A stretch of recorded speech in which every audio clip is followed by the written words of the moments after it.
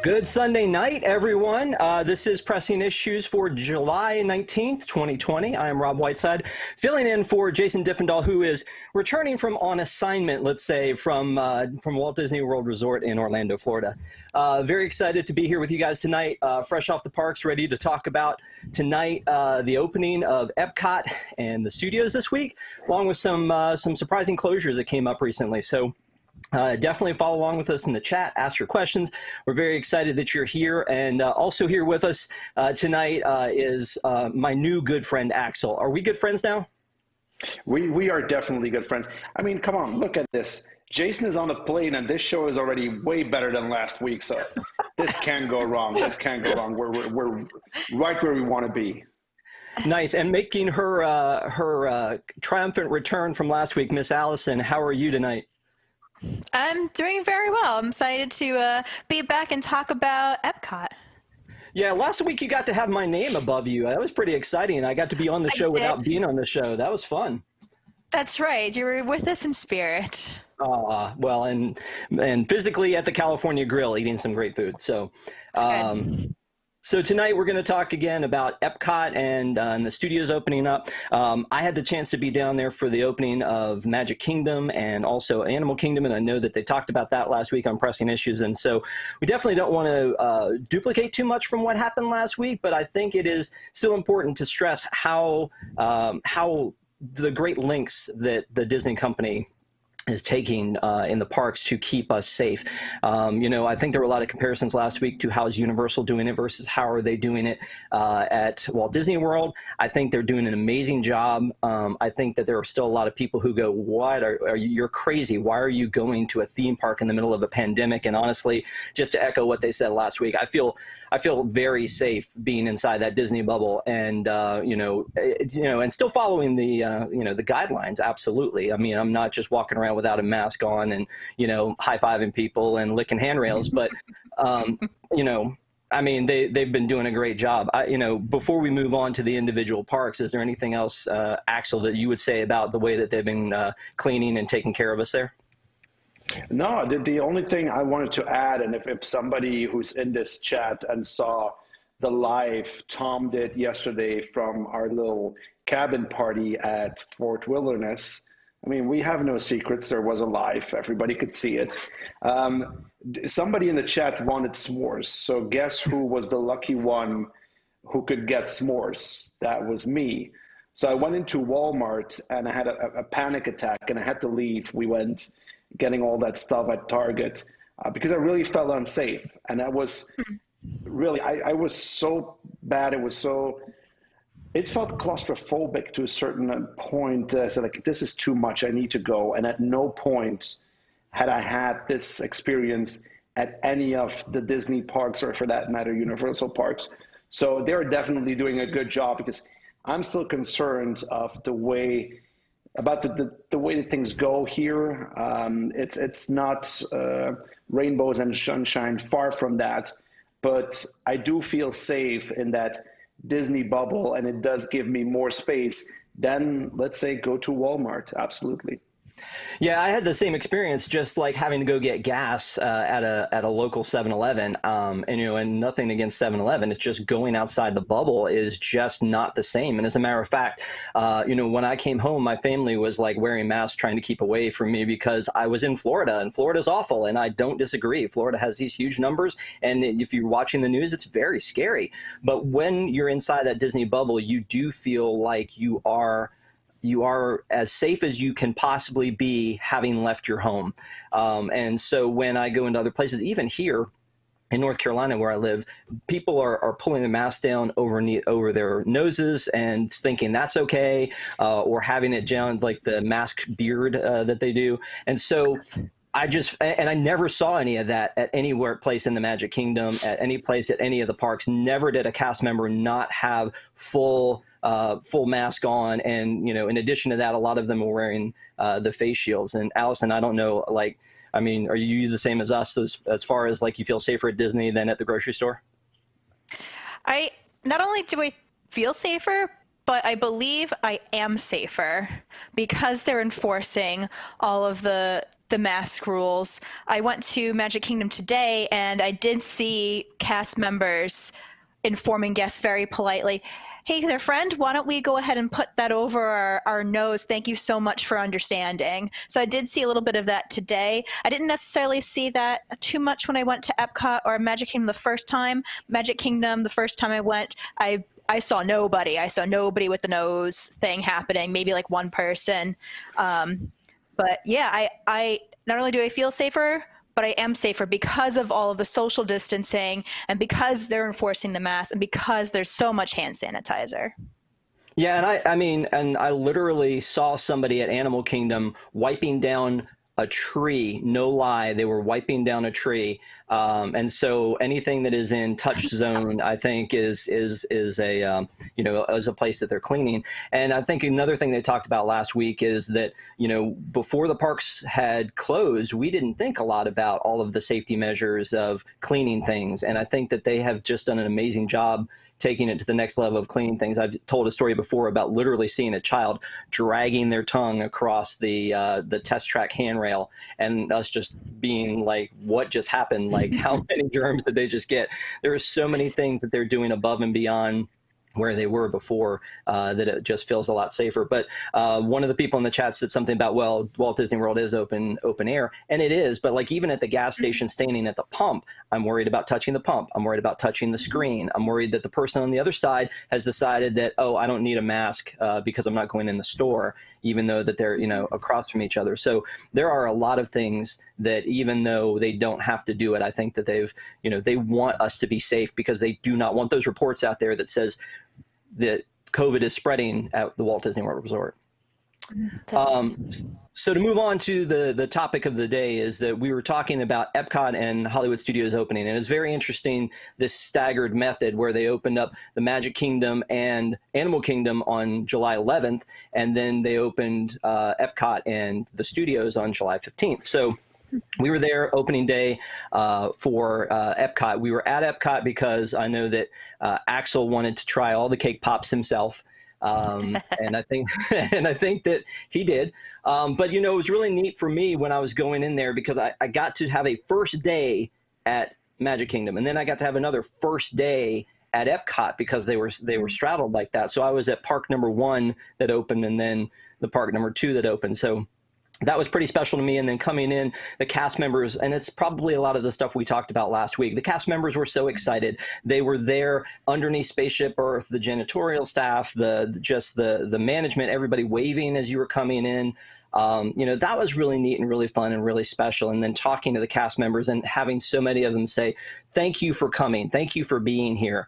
And it just felt really good being there. And I didn't feel bad until getting back outside the bubble when people telling me how wrong I was to have gone. So I had a great time going in there. One of the other things that I got to see is a lot of closing of the ride to clean them. We were on the land boat ride, Living with the Land, and we came up to back to unload. And before we could get unloaded, there were people in there spraying down the cars and wiping them down, which again, I think we talked about last week on Pressing Issues, is something that Universal hasn't been doing, or at least we haven't been seeing them do. And we saw it happen time and time again. They shut down the Tomorrowland Speedway cars and sprayed them down. They shut them down, turned them off, sprayed them, wiped them down, turned them back on again. And you just really felt like you were being taken care of. There is still that issue that they don't require you put hand sanitizer in your hand when you get on attraction, but they still have more hand sanitizer stations all over the park than they do at other places.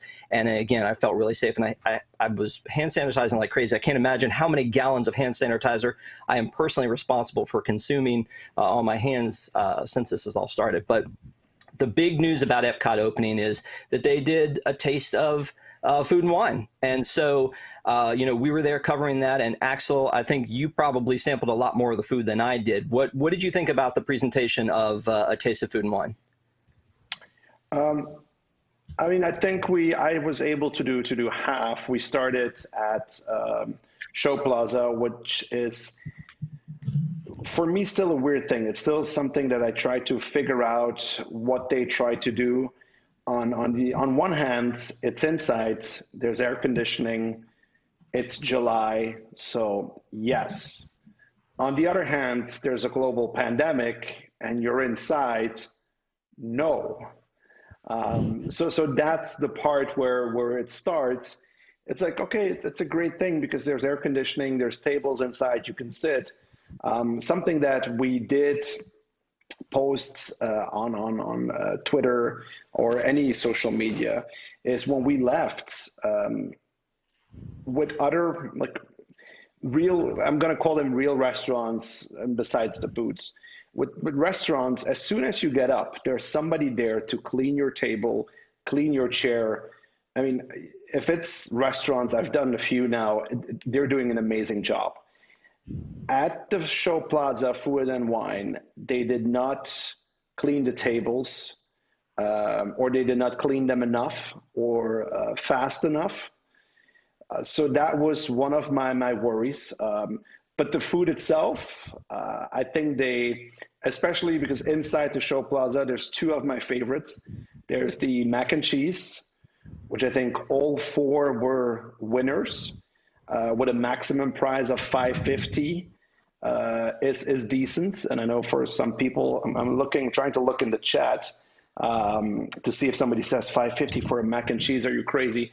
But for food and wine prices, that's very reasonable. That's really good. And then the other one is champagne and desserts, where, as Rob said, I wanted to try those three cake pops. Now they're all the same cake pop. Like, do not get too excited. They're exactly the same, but they dip them in chocolate. And then there's one going in Twix. There's one going in, I think it's M&Ms, and the other one is just an extra layer of chocolate. And then they freeze them. What do they call them? Oh, liquid nitrogen? Liquid nitrogen. That's the one. So that's really good. And those are $4. Now, every snack that I've tried at Disney, like, you have to look hard to find something that's reasonable in size for $4. And that's something that is very reasonable in size. You can easily share that in an afternoon and try that out for $4. I think that was pretty nice. Did you get a try of them? Did you even try them, those chocolate pops or the mac and cheese? Can I be honest? It was a little weird that we were passing around the cake pops and saying, "Here, you want a bite? Here, get a hit off of this." No, what pandemic? I don't know if there's a pandemic. No, I kind of kept my tastings to the things that I could eat with a fork. So I did not, unfortunately, try that. I know I should have manned up and been in there. We were able to just use a fork for those cake pops as well. So okay. We just acted so you wouldn't be. You didn't want me to have any. Had them for, that's correct. That's it. They didn't want you to have any, so more for them. I get it. It is really interesting going around with everybody and doing the reviews. Everybody's taking pictures of the food and tasting it and getting opinions and reporting back what's going to happen so that we can get the information to you guys as fast as possible to let you know what's good and what's bad and what not to waste your time or your money on. But it was interesting for this festival that a lot of the food was leftover menu items. They're not leftover. The food's not leftover, but the menu choices, well, not that I know of, but the menu choices were leftover from the Flower and Garden Festival. And so that, on top of the fact that they were only selling Flower and Garden merch because there isn't merch at this time that says a taste of food and wine, it feels like they called this the wrong thing.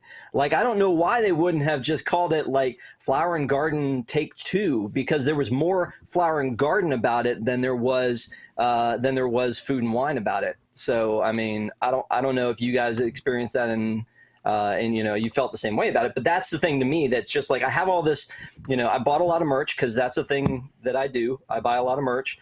And all of it says EPCOT Flower and Garden Festival. Now, granted, I didn't get a chance to buy it in the spring since it was like 2 weeks after it opened before the whole park shut down. But, it was neat to be able to get my hands on that. The Spike the Bee sipper, that was available still, which I thought was pretty cool. So I got one of those, and also, trying some of the other dishes that were still available because they were Flower and Garden. Allison, did you say you did go to EPCOT?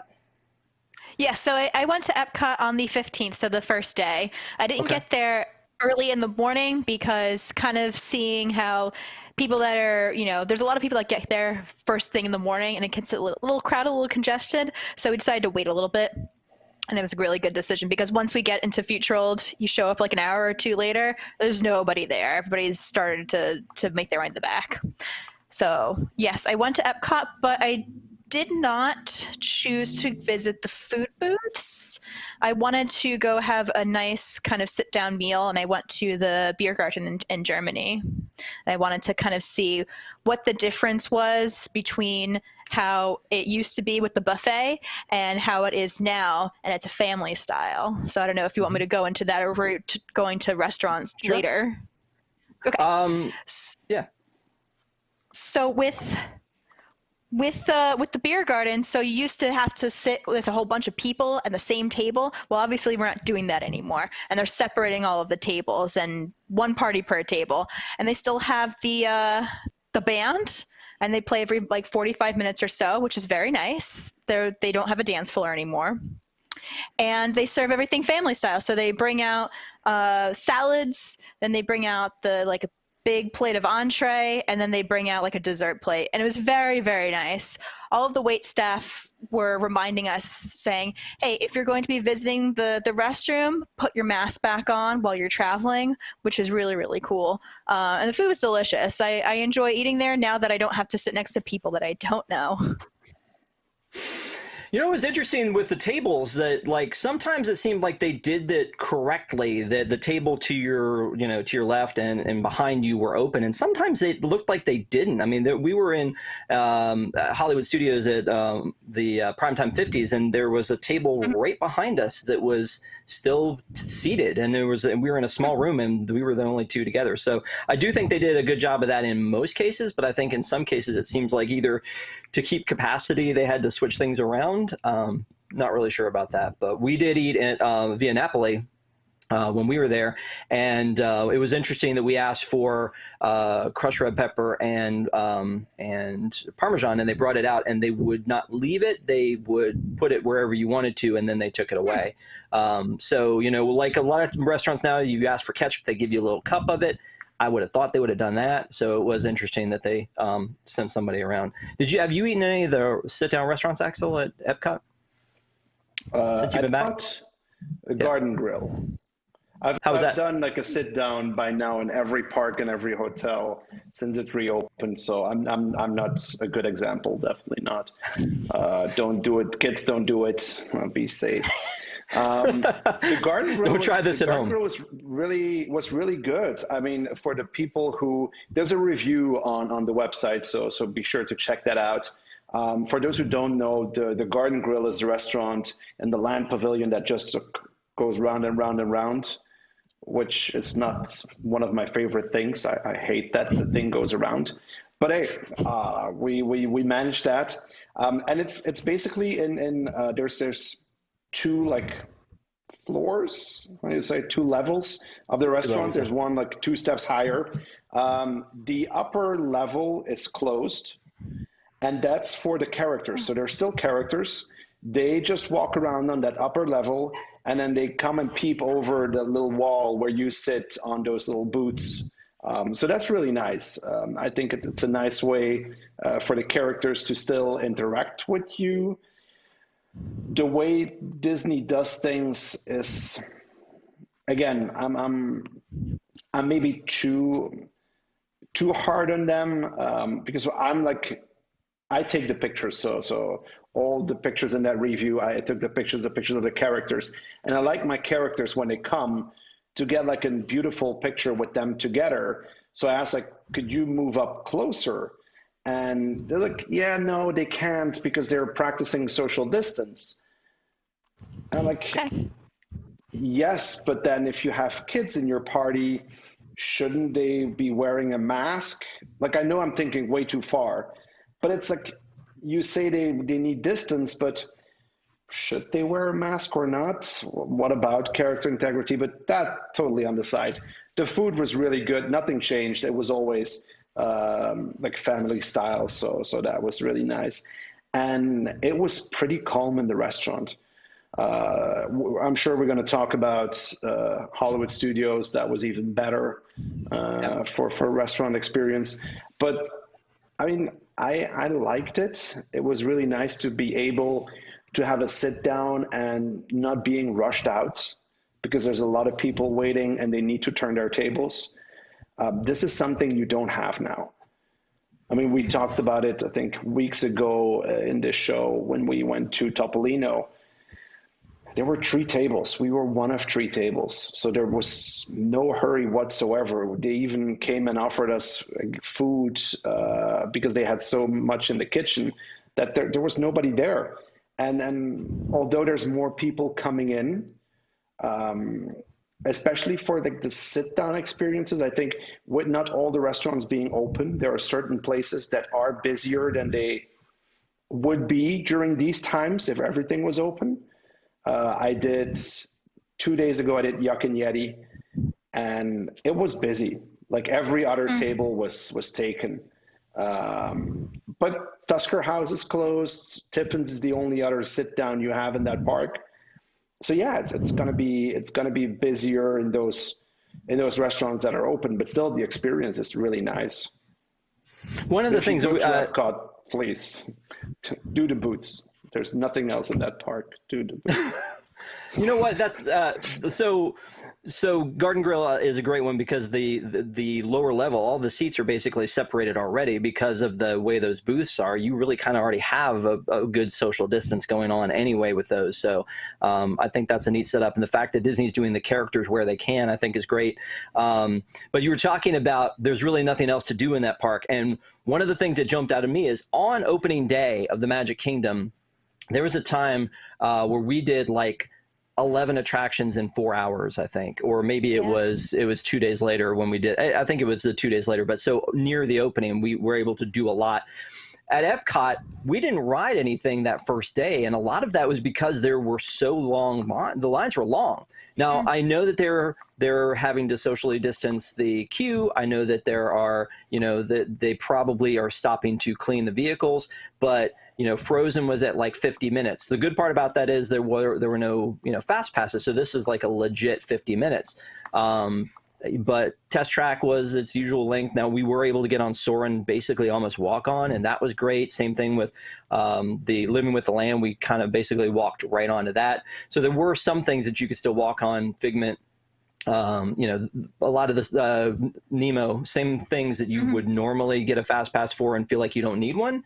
But it was interesting that there were such long lines. I think that maybe Frozen might have been the longest line I waited in the entire time that I was at Walt Disney World this trip. And, I got to get my Elsa in. I mean, I have no choice. I have to do it. So the other thing is that, you were talking about the characters, Axel. The character cavalcades that they do in all 4 parks, I think, are super well done. When we were, and I'm going to try not to compare a lot to Universal, but when we were at Universal and they set up those like what looked like convention center stages with like black carpet on them, and Spider-Man's standing there just kind of twiddling his thumbs, waiting for somebody to come, and then they show up, and then he does his pose, and then and then he's kind of just standing there. We actually saw Thing 1 and Thing 2 sitting on the stage and somebody reading a story and literally nobody paying attention. At least with these character cavalcades, they kind of come right daily. through. That's daily Universal. They always do that story. They just sit there and nobody listens. Well, I felt bad for them. But the character cavalcades that they had at Epcot, one of them was Anna and Elsa. And Elsa, now that she's no longer queen, she had to walk, but Anna gets to ride in the carriage.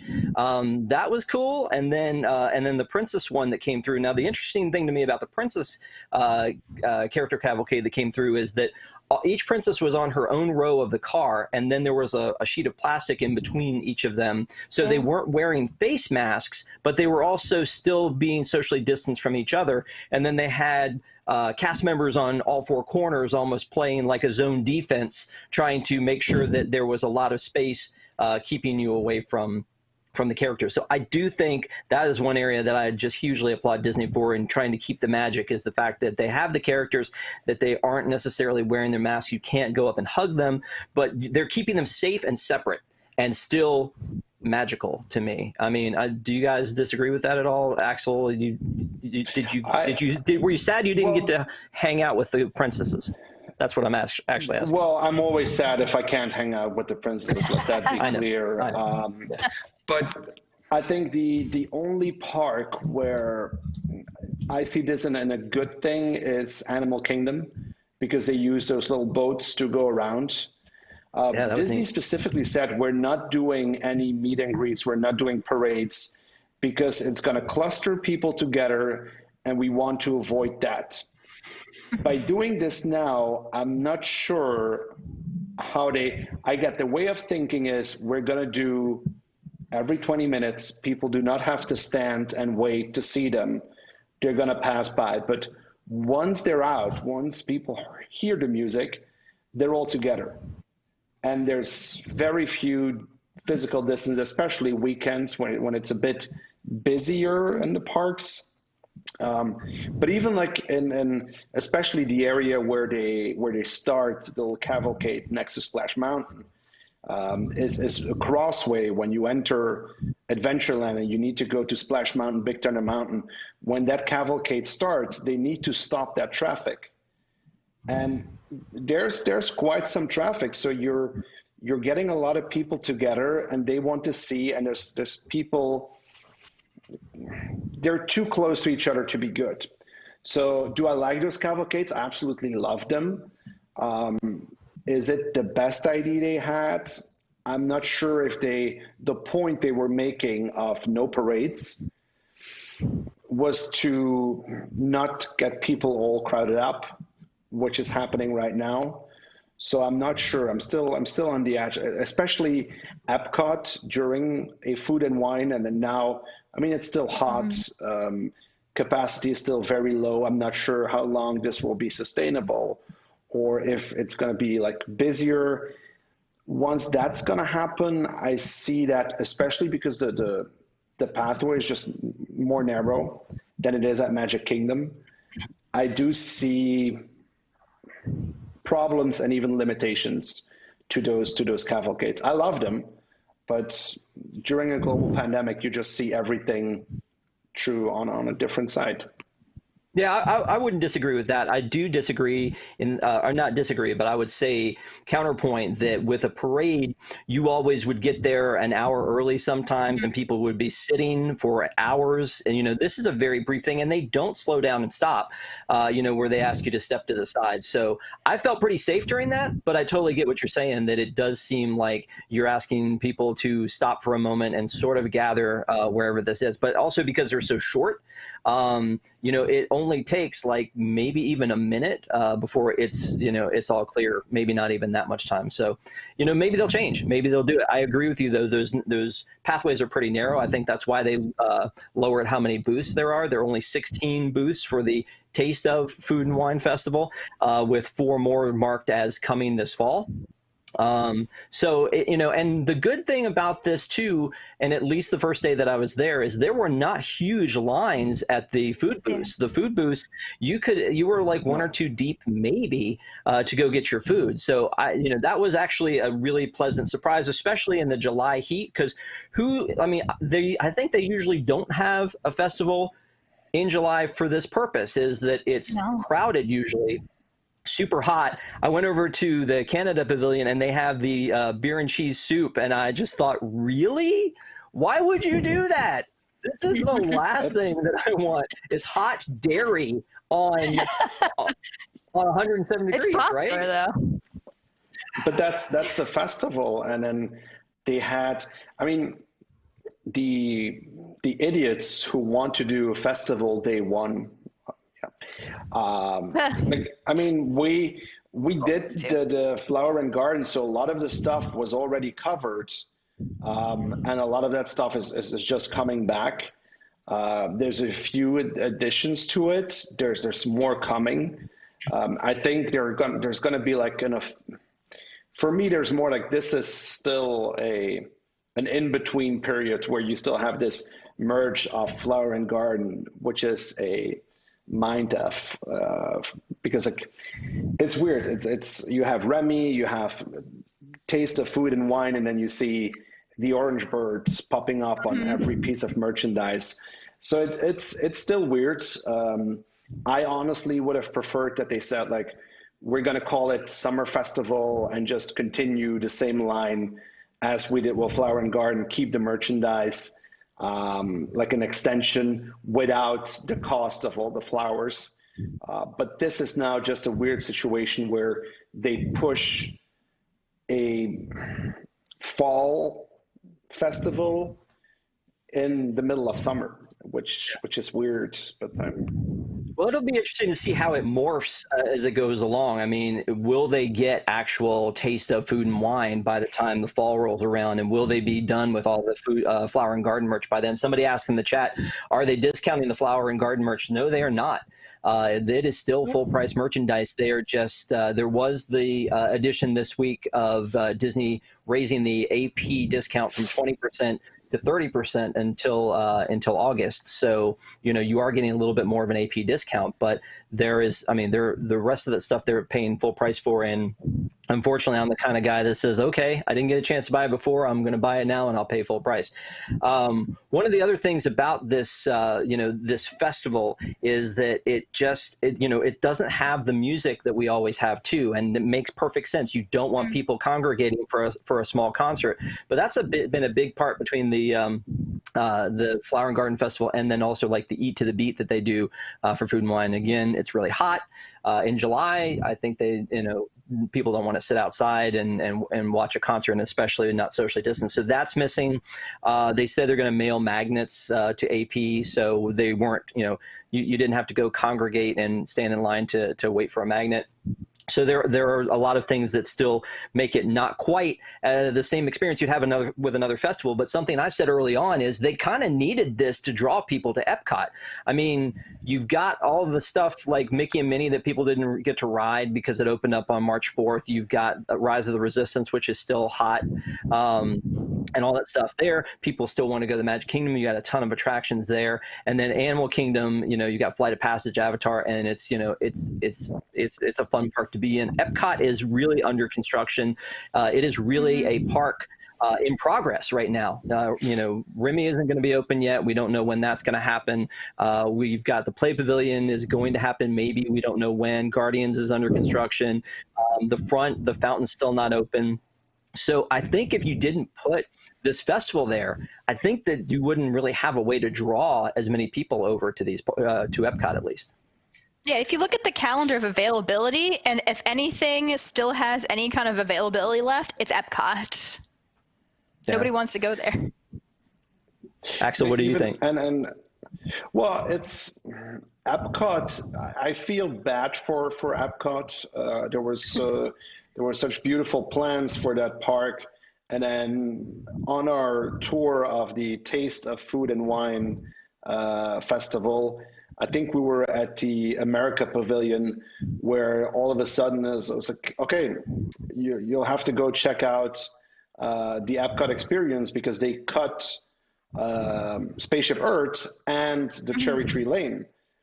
So like, okay, I head off to go check that out, and Disney just to be completely silent, don't say anything, but we're going to cut this out, a 360 movie. Which is not like this is not an edit you do in 5 minutes. Let's be honest. But they cut those two things out. There's no posters anymore. There's no photo op. There's still 2 photo ops there, but then all of a sudden nobody talks about our what was our shared story. Oh yeah, the new. Yeah, Spaceship Earth, our shared story. Yeah. Disney made that now our shredded story. They just shredded it so that it's done. Oh, and thank you for the super chat, by the way. Thank you. Yeah, I went over there too to see that because you know, we had talked about that it had come out that they weren't going to be. We already knew that they weren't going to be updating Spaceship Earth yet, and I'm glad they didn't because it needed to be there for capacity. You know, I think that closing that would have really kind of left us with very little left. But when they mentioned the Mary Poppins thing, what really gets me about that being gone is that we're never going to know what it was. And maybe they didn't know what it was. I don't know. But it was very generic. We didn't know. Was it a meet and greet? Was it a spinner? We heard, not a dark ride. We heard could be a character meet and greet. We weren't really sure what it was. But I agree with you. When I went over, I wanted to watch and see how they edited that out. And it's as if it never existed. I mean, it really, it really just flows through as if it never happened.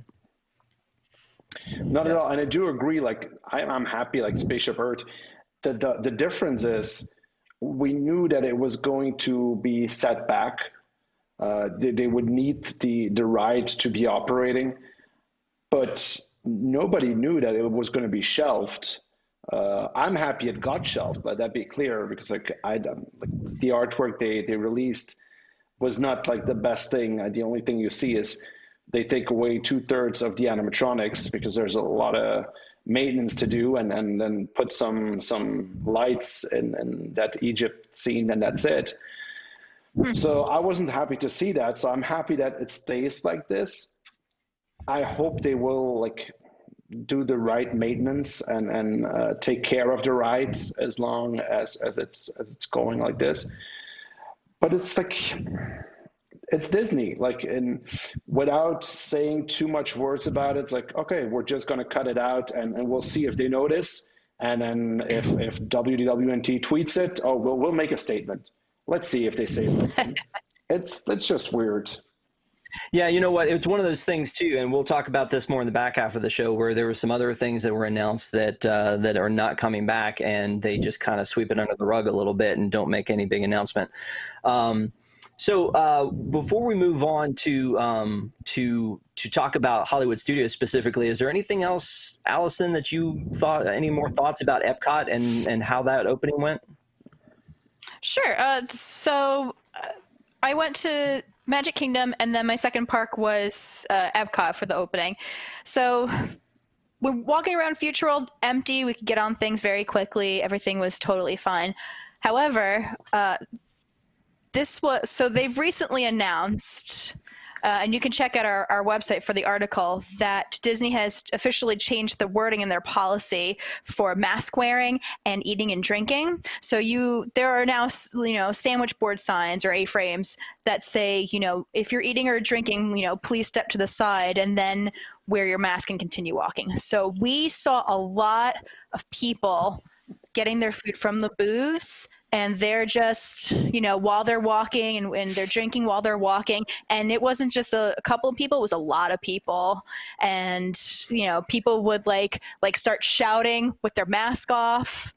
So we saw a lot of that, and we were a little about it. Yeah. So we're pretty excited to see that they're going to be a little bit more consistent with the enforcement of the mask wearing. And if you're going to take a drink, if you're going to eat something, 100% do it. But that there's people that are walking around with their mask half off, and they're just carrying a water bottle around, and they're not doing anything with that. They're just kind of holding it so that they kind of have an excuse to not have their mask up. I mean, some people were legitimately eating and stuff like that, but there is definitely people that you could tell, now they have to pull over to the side, enjoy what they purchased, and then continue on their way. Yeah, and you've got the relaxation stations all over the place too. Right. I mean, Pizza Bar is closed. In Norway, you can sit in the sit-down restaurant, which was great because it's air conditioned and there's, it's socially distanced. And we took some of the booth food in there and ate it there. So it's very easy to find a place away from everybody to eat without your mask on. And we did hear that information as well on Saturday, that they were starting to enforce that. But I feel better about that because that was a problem at Universal, that people would walk around and have drinks, and I feel uncomfortable because I need to, I'm carrying a water where, if I'm going to drink it, I kind of do this and put my mask back up so I'm not making other people feel uncomfortable. I didn't see it a ton, but when we were at Springs one night, we were walking around, there was a guy who literally had his mask in his hand down here, drinking a drink, just walking around, and it made me feel uncomfortable. And it didn't happen a lot because I know we talked about feeling safe in that bubble, but it did not feel, that right there made me feel like, he's infringing on my rights as he's not being safe, and and I needed to kind of step away over to the side for that. So I'm glad to hear that they're doing that. And again, those relaxation zones are the perfect place to do that, because you already are socially distanced, you're sitting down. They have more opportunities and more places for you to do that than they did before. Yeah, I'm happy they do it. I think they're only 12 days late to do so. Especially after they announced the neck gaiters, that you couldn't wear them because it wasn't safe. They weren't double layered. I was like, well, I get it, and I'm willing to give up my neck gaiter. But then there's so many people walking around, and in all honesty, the amount of money Disney makes from popcorn, Mickey bars, and pretzels, they know that people are going to buy those and walk around. So that's something that they should have done from the very first day, and not after getting, maybe there's a lot of, I think every other guest who went to EPCOT or any of the other parks got a survey. Did you feel safe? What did you think? And I think there's going to be a lot of feedback with like, I felt safe, except for those people who are eating and drinking and walking. And that's something that Disney, again, should have known from the very first day, because they know how big business their little food stands are, and popcorn and drinks, whatever. So they should have done that earlier.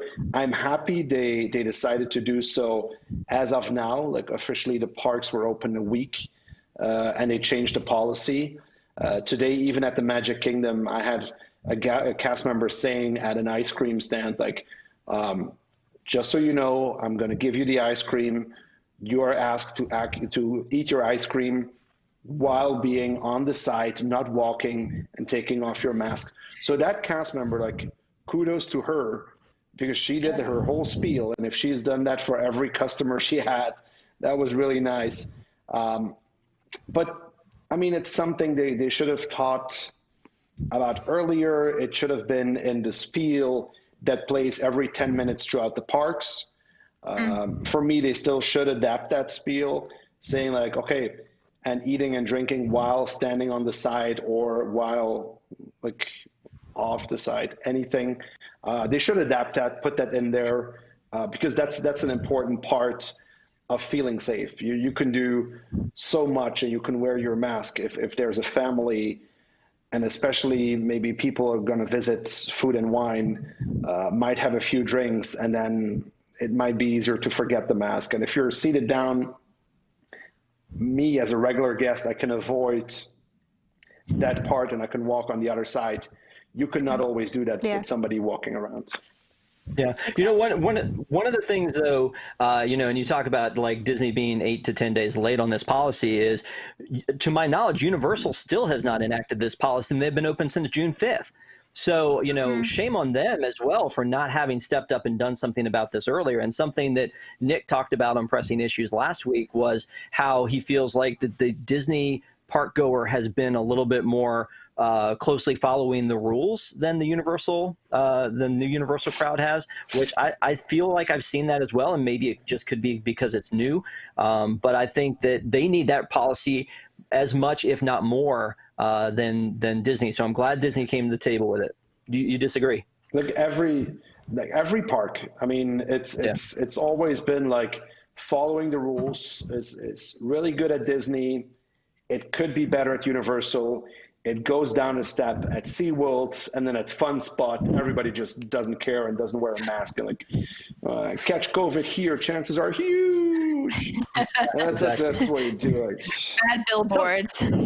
Something else they were talking about in the chat, they were talking about kids and kids wearing masks. One of the things I've noticed is that there aren't a ton of kids. There aren't a ton of strollers. And, it makes sense. It makes sense that you don't want to endanger your kid. If you're an idiot adult who wants to go, into the parks and, and have fun, then fine, but don't drag your children into the parks if you're afraid of that. But again, we feel like they're doing a safe job. We feel like they're cleaning.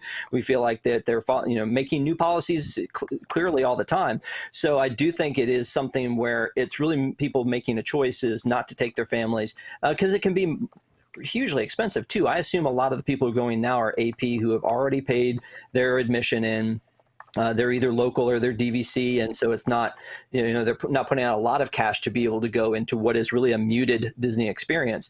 But it's really interesting to look around and see that there just aren't a lot of children in general, and I don't mean just babies and toddlers. I mean, small children to like the preteen.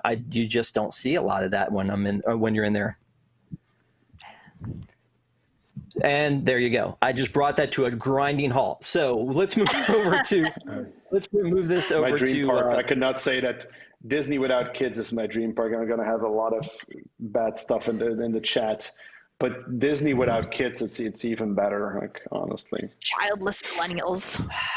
So anyway, yes, back over to Hollywood Studios. I was really excited to do Studios because I have not done Mickey and Minnie's Runaway Railway, and I haven't been there since Rise of the Resistance opened. So I was hugely excited to finally get a chance to ride Rise of the Resistance.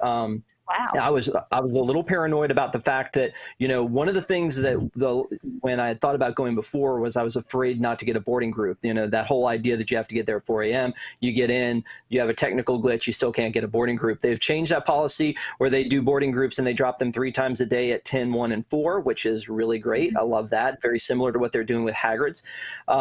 So I got there at 9:20 thinking like this is going to be great. Park opens at 10. The backup at the toll booth in the front was horrible. We get up the backup to get into the temperature screen was backed up. I got slowed down in bag checks. So when I finally got in, I was afraid I wasn't going to get in before 10, and I get in by 10. And I was with Jason, and I thought Jason and I will both try to get each other, boarding passes. And so I go to do it. I wasn't with him. He was somewhere else. I go to do it and realize he's already made one for himself, just not for me. So I have to back out and remove him from my group and go back in. So he got group 20 and I got group 46. So that was interesting, but we were all able to go together. It was really cool. I wrote it with Tom and a lot of people were like, oh, no, stand over here, stand over here. It was amazing to me. And I think that anybody who doesn't say that Rise is like top 5 easy attractions, I mean, it's just amazing to me. Now, maybe if you've ridden it 40 times, it kind of wears off, but having been the first experience, I was ready to go ride it again. I wish I could have. But it was one of these situations with Rise where like I had never done it before. I wanted to make sure that the pre-shows were going to be there because I hear that that's one of the big things. I'd never looked into it to see what this attraction was. I wanted to see it for the first time on its own. And so when we did it, I know that that Tom and some of the other guys were saying that they liked the way that it was spaced out, that you had to stand on these circles and numbers, and that it was like they wished it could be that way all the time. And then we got into one of the main rooms, and they have the animatronic stormtroopers, and they actually had a live actor stormtrooper hidden amongst the rest of them, which was kind of fun. That's cool. Yeah, so it was really neat. But conversely, I'd never done Mickey and Minnie's Runaway Railway, and that pre-show was not running. I don't know if it was just then or if it's all the time, but when we got in there for it, Tom was going, the pre-show is the best part of this. And we get up and you just walk right in. So we missed that. When they did cast previews, Axel, did they do the pre-show for Mickey and Minnie, or did you go? They did.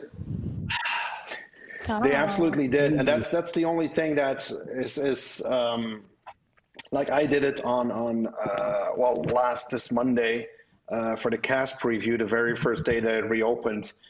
Things were different. I don't know how I feel about boarding groups. I still think that what they did on cast preview might have been a better system where they scanned each band going in and you were only allowed to do the right ones.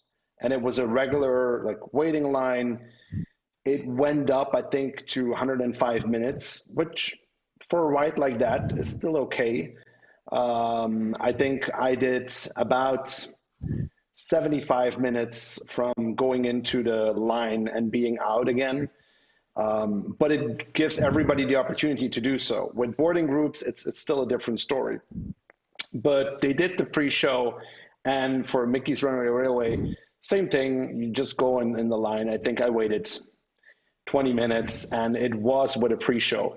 Now, it's different than with Rise, because I think I have a picture in some of the articles. You'll see the picture of the pre-show having, I think, 8 or maybe 10 parties in that pre-show, which is just slow, I think, to get everything up and running. I think they definitely want to do the pre-show, but then decided otherwise to get more people in. One of the things that I've seen with Animal Kingdom, Dinosaur has the pre-show, has everything taped off to have parties in there to watch the pre-show.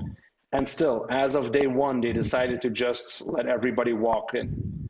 It's different for Tower of Terror. I mean, I get that. That library is very small. You couldn't fit everybody in. So that's just like walk on through. You're done. Same thing for Rock and Roller Coaster. There's no pre-show. You just walk in. Muppets, like honestly, for me, it's more of a waiting area than a pre-show. Although there's this little video, but that's still running. I mean, there's plenty of space, but it's more of a waiting area to get in. Same thing, you just stand on those blue dots or green or red, whatever they are, before you go in. But it's a shame, like Mickey and Minnie's Runaway Railway is one of those rides, just like Rise, where you have to see that pre-show to know what's going on. I was afraid when they reopened the parks and I saw how many pre-shows were eliminated. I was afraid for Rise. I was like, this is not going to be the same thing. It's different. We're in a pandemic. Things are different. Yes, it's weird to have those hand sanitizers in space. I believe that, but I mean, we could be sanitized in space as well. The waiting line is the weirdest for me. I think I was one of the first to get pulled out of the waiting line with the groups behind me to go outside and wait in the extended queue of Muppets to then go backstage and back into the normal queue. And then that point of being immersive, you're there and you're totally into the story. And then all of a sudden the door opens and you're at the freaking Muppets. You're outside again. So that's look. There is a Muppets in space. Just saying. There's a whole movie. Rob, you're can't hear you, Rob. I think they use cast member preview as guinea pigs to see if they were going to be able to do that line and not do the boarding group, because I don't know how you would be able to do when we went. We didn't have to do what you did. We didn't have to walk backstage. We were still in the regular Rise queue because there were boarding groups. And so as long as everybody who is getting a ticket can get on a boarding group, I think that then it's okay that they do boarding groups still, just to keep it separate. And so that, again, it's July. If you can avoid a line, that's great, as long as everybody gets in. But I was literally, this was the only day that I had at Studios, the only day I had a pass. And I was nervous to think that going through all this and not having done Rise yet, having been to Batu like 20 times already on both coasts, but still not having done Rise, this was the thing I wanted to do. And if I had been getting in there and didn't get a boarding group at all, that would have been devastating, especially with as few people are there now. So, in that case, I probably would have wished that they had a standby line that I could have done, but I think it did work out okay. The only thing with the boarding passes, so the system works now, you have like 3 times a day, which is a good system. But the allocation of boarding passes is not the same every time. So there's more boarding passes in the morning. So if people don't show up, they can fill that whole slot. If they have technical issues, there's a setback. So you're going to see that the first boarding groups are going to be gone at 10 within minutes. The one at 1 is going to be gone within that 1 minute. And the one at 4, it's like within seconds and it's gone. Because there's just less and less boarding groups available. The only problem I have, and I don't think that has changed, you can still take a boarding pass for your whole family, right? Mm-hmm. Yep. So that's the only thing that I like, especially when the ride opened. We were a group of four. All four had four people in their party. So when the ride opened months ago, I did it four times the same day, because we had four people in our party with four boarding passes for four people. Okay, so that probably works a little Oh, differently, because wow. like I was saying before, is I went in to the app and I picked Jill, Jason, and me, and went through and chose all of us, and then went to the next screen that said, hey, you can't do, kind of like with a fast pass, these people have other plans, you can't use them. Mm-hmm. So then I had to go back and remove them. So I don't think you can do that anymore, because I think Tom booked the one for Jill, and Jason, again, want to stress, Jason booked for himself. I want to stress that right now, that Jason booked for himself. Well, that's one of the things that I was afraid that you would be able to do that and just add people to your party and then ride it four times, and other people don't have the opportunity to do so. And that's where a regular waiting line is just like, you get in line, you scan your bands, and they know you're not going to be able to do it twice. Yeah, you have to do And that though. That's a good thing. They do scan your band when you're coming in though too, to make sure that you have one. So I do think that that's all connected. But the system you're talking about, Hagrid's, is still that way at Universal. Is I can and we did that. Is we went in and it was like we chose, somebody in our group chose everybody that they wanted and hit reserve, and was like, wait a minute, you can do that too. And so we rode Hagrid's 2 times in a row, because we could both get boarding, get those groups for each other. So I'm kind of glad that Disney has had kind of like buttoned that part down. I still, the boarding group thing still strikes fear in my heart, because if you have a family and you're going there and it's the first time and you get in there and you try to get it and you miss it, then it's just, you're done, and you can't go like stand by like you can with Fast Pass. It's like, okay, I don't have a Fast Pass, but I really want to ride Flight of Passage, so I'm willing to wait 3 hours. You cannot do that with Rise, and I kind of get it because of how popular it is, and people would be riding it over and over again. So if this keeps it so that it's fair, that everyone gets one shot at it per day, then I think that works. But the pre-show thing that you're Yeah, exactly. So the pre-show thing that you were talking about, though, like, again, I can't imagine them having opened that attraction, Rise, without having every element that was in there, because it is just so important to the story. And now, granted, if I had known when we got in line that Mickey and Minnie didn't have a pre-show, I might have opted out, just because I wanted, maybe my first time to be with the pre-show, because like you said, Axel, you need to know what's going on. That pre-show tells you. I was lost. I mean, it was neat, to be able to ride it for the first time. But there was, if it told you anything else, I have no idea. Why would they? So if the Mickey Minnie's Runaway Railway pre-show is basically like what's going to happen, it's the intro, it's part of the attraction, why would that not have the pre-show? It can't be space, because there's smaller spaces for pre-shows where they still have them, like at Rise of the Resistance or at Flight of Passage.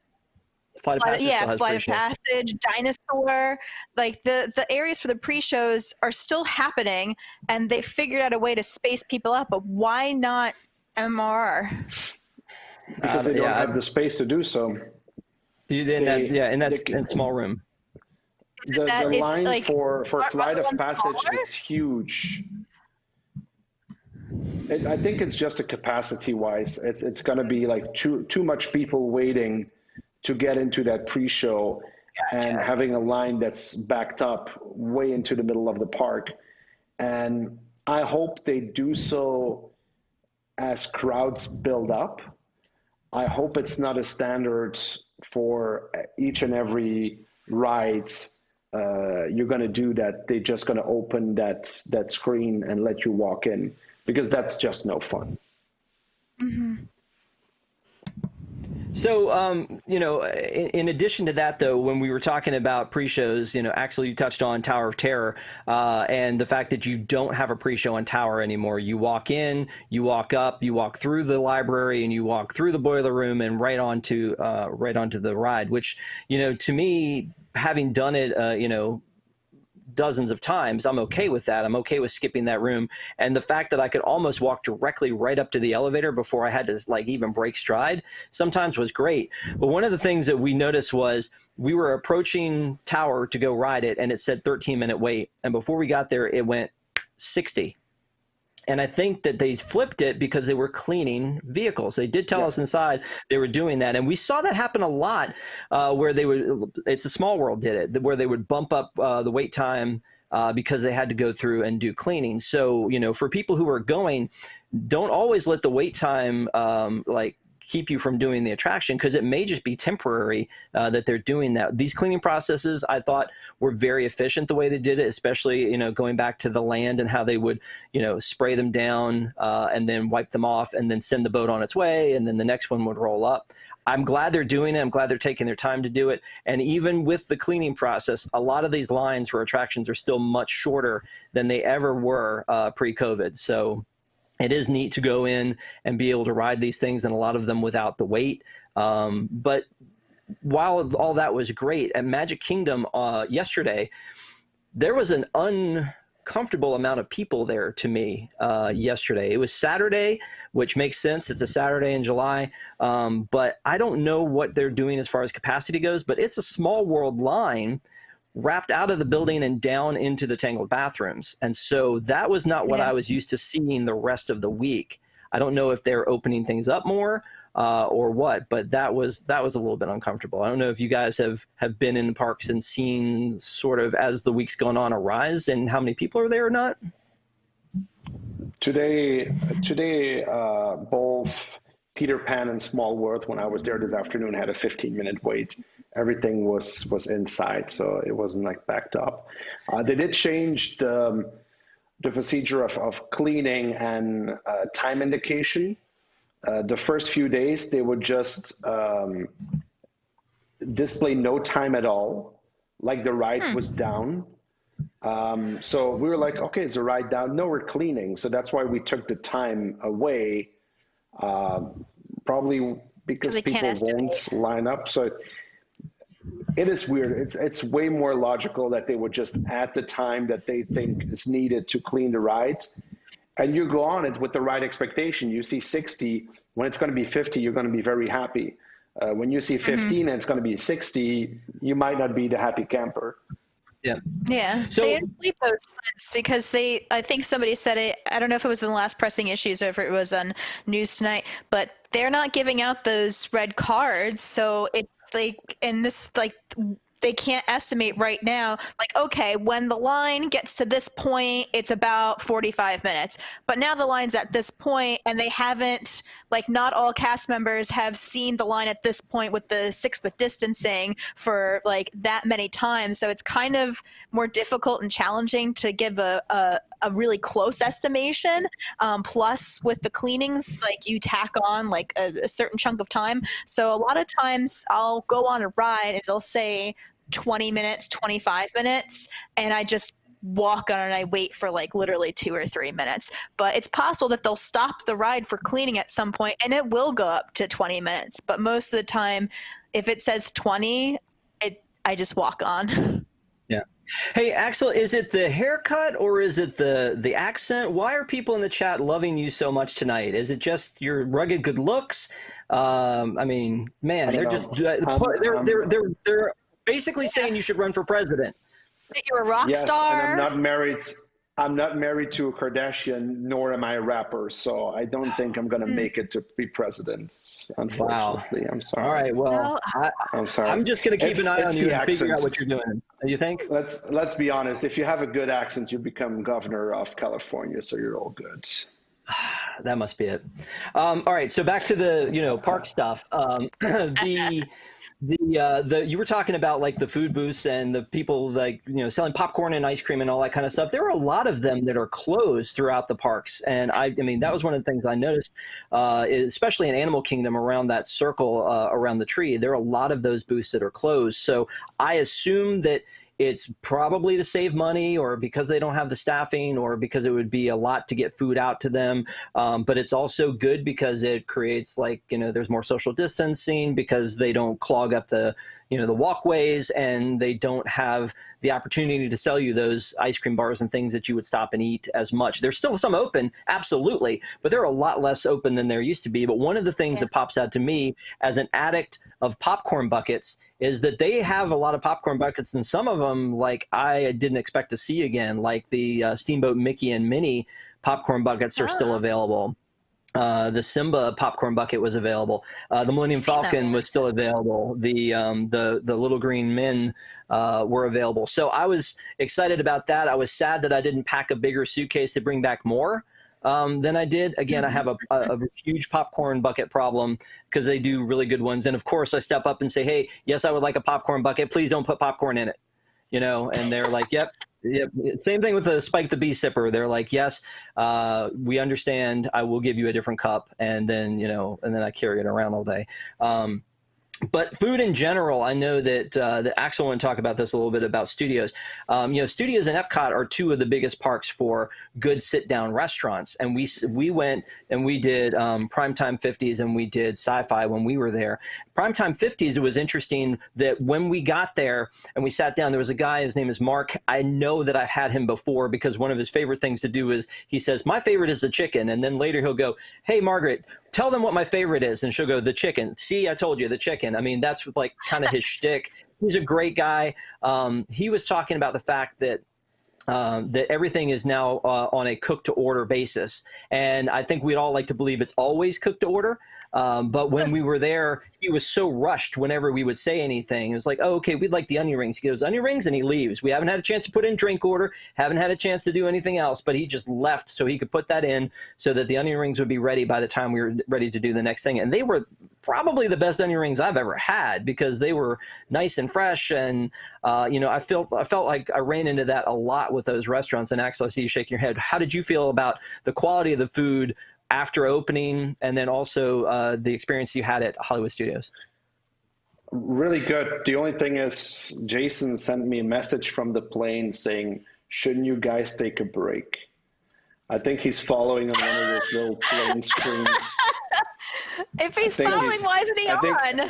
I think he needs a nap from his watching us on his little TV screen on the plane. So I'm not sure if we continue. You're the host, Rob. You decide.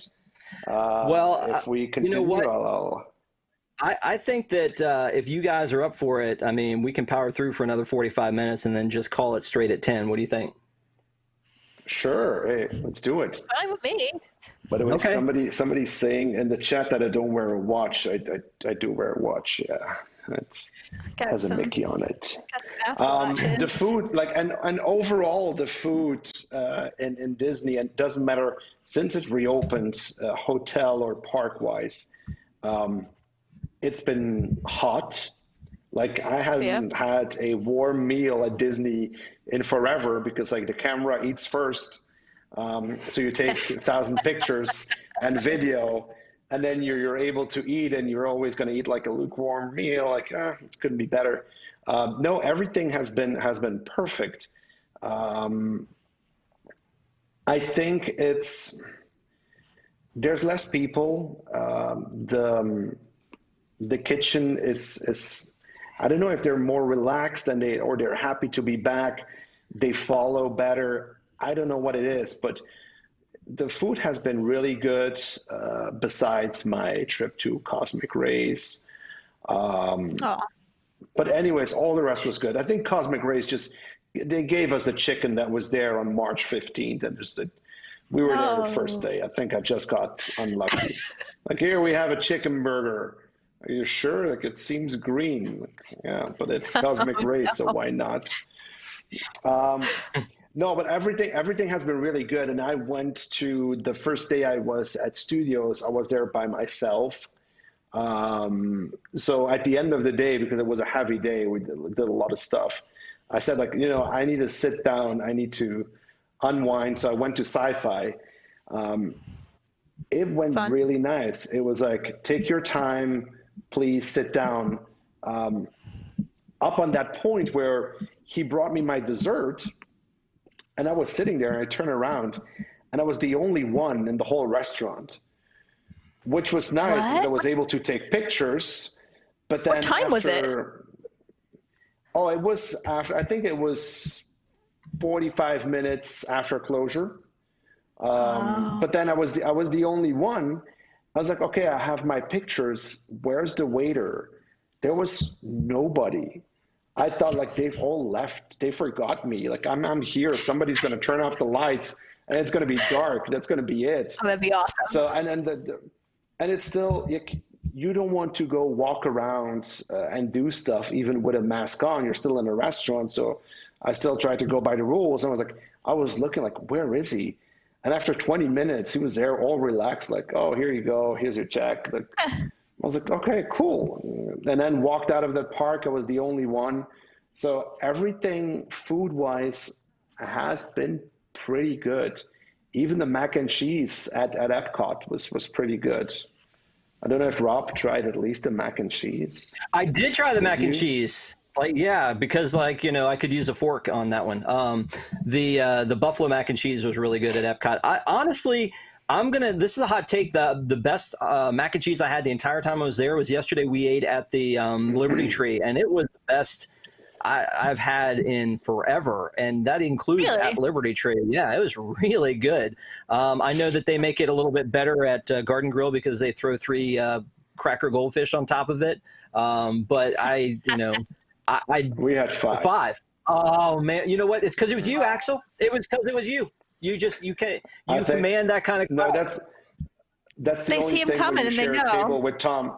No, you share a table with Tom Corliss and everybody shakes, and then all of a sudden you're being there, and before you know, you're in the presidential suite. You don't get just 1 extra goldfish, 2 extra goldfish. Yeah, No, but I don't know. Liberty Tree was one. We did that the very first day at Magic Kingdom. Again, it was a busy day. We wanted to sit down. The only thing with the Liberty Tree is they were kind of fast. So we were still having our salad, and they were there with the entrees, and then I needed to like slow them down and say, okay, we're just gonna finish our entree, and then you can bring the dessert. Like, keep cool. It's okay. We'll be out here when we need to be. Here's one thing that happened to me yesterday at that Liberty Tree is we were trying, like, Kevin, who usually produces the show, and I sat next to each other at Sanaa, and we were trying to figure out how to break the bread for bread service without touching each other's bread. And that was a little bit of a nightmare. We were using forks, and it was kind of like a little bit of an operation. But yesterday at Liberty Tree, they have the rolls, and the rolls are all connected. And so people were putting their fork in and like popping one off. And I just stuck it in and tried to break it from the rest, and it fell onto the table. And I reached for it, and like 3 people screamed at me and was like, "Don't touch that, Rob! Like, don't do that." And I'm forgetting, like, I mean, obviously they sanitize the tables, but at that, for that second, I'm going, 5-second rule. I can certainly take this off the table. But we are trying to stay, as COVID friendly as possible. So I did not eat it, but it was really funny that moment when that happened. We did eat at a Sci-Fi, on the day that we went to studios, which I think was Friday. And Sci-Fi dinner was pretty good. We got, I got a burger and fries, and the fries were just perfectly crisp. I didn't even need like ketchup or condiment or anything on it because they were just really good. We ate at one of those tables where we face each other, and Tom was a little bit upset because I think he wanted to see the screen and not me. So that was a little bit less fun, but it was interesting how they, were trying to space people out in there, and it wasn't full. And I think that, I think for most of the restaurants, the rule is you cannot do walk up. Everything has to be a reservation. And so if people are canceling the reservations, I think that it's my understanding they just don't fill it. Maybe you can still get a reservation at the last minute if you're still looking, but it was a pretty empty place, and it had been a hard reservation to get in the first place to be able to be there because it was so empty, the way it was laid out. Everything else was normal when we were in there. One of the other things I noticed about Liberty Tree yesterday was that the woman was wearing a mask and the face guard, the face shield. Most of the rest of the people in there were, but like early on, like, yeah. Exactly. June 22nd, when they opened up just DVC, I had eaten at Beaches and Cream, and they just were wearing masks. So I don't know, but it looked like everyone in Liberty Tree was wearing the face shield. Maybe it's because people like are glutton and they eat everything and it's food flying everywhere. I don't know why that they would have to do it there, but that was one thing that we noticed. So because we're talking about food, and I don't want to go too much off of topic, but I'm seeing things appear in the chat. Sure. WDWNT is we have a big group of people. We have never been with a bubble that goes above 10, even when we're more than 10. When at the points where we were more than 10 from WDWNT, we were seated at different tables. So was the California Grill, so was Sanaa. And when we had our dinner at the cabin yesterday, that was our bubble of those 10 people. So not going above that. And that's been since a month, starting when everything opened again. At the very beginning, it was like it was like Tom, Canadian girlfriend, me, Belgian wife, and that was it. And then the bubble grew, but we've never crossed the 10 that we were in our bubble. And that's 10, which I think everybody within those 10 already got tested, if not multiple times. So just so you know, and everybody, we are very safe and we do know what we're doing. Even though we talk about sitting together at restaurants, know that we don't take any risks. For myself, I know I have a test every week. I know others within our group have been tested multiple times as well. I know I'm a special case for every week. I mean, that's my employer, that's not me, but hey, I mean, I can still, we're doing good, and it's always within really consideration of everybody's health. So be cool in the chat. Oh, I did not notice that was a thing in the chat, but I agree with you. I mean, this week was the first time I spent time with everybody, and I think everybody, I mean, we weren't like high-fiving and shaking hands and doing the things that we normally would do when we would meet up with each other. We were keeping, a pretty safe distance and, wearing a mask whenever we would not be, sitting there for a meal. Then you're going to take your mask off when you're eating anyway. But I agree. I think that we understand how important it is, to stay safe. And I think that's why we can respect it when we see it in the parks, is how great a job that that Disney is doing in keeping us safe when we're out there. Speaking just a little bit more about the studios, it was really nice to be able to be in all four of the parks, but I really liked being back at the studios. It was interesting to me again because I've never done Mickey and Minnie. I'd never done Rise. It was interesting to see how they set up Batuu differently, with only allowing a certain amount of people into the marketplace area at a time. They only allowed one party into each stall at a time. And they were very militant about that. I mean, there was one guy stepping in at the cash register, and I actually stepped in, like a step into one of the stalls, the creature stall, to see something, and the woman asked me to step back out, and they have a line there where you're supposed to not cross. So they're very good about taking care of you that way. The Savi's workshop, I don't know if that's something that most people would be interested in, but I mean, I made a lightsaber the first time that I went, but now when you go in, it is not the same experience with everybody standing there. They go in, and that's where you can look to buy some of the legacy swords, the sabers that they had previously in Doc-Ondars, which is great because it takes that traffic out of Doc-Ondars, and then it also makes it so that you can have almost like a one-on-one experience in there with the lightsaber, and still have a lightsaber when you leave. So you don't get to make them anymore right now, but you can go in and buy a legacy saber that's already pre-built. So I don't know if there's anything else you guys want to talk about specific to studios and your experience there. I don't think, Allison, you've been, but Axel, anything else you were thinking? Studios was and still is for me the busiest park of all four.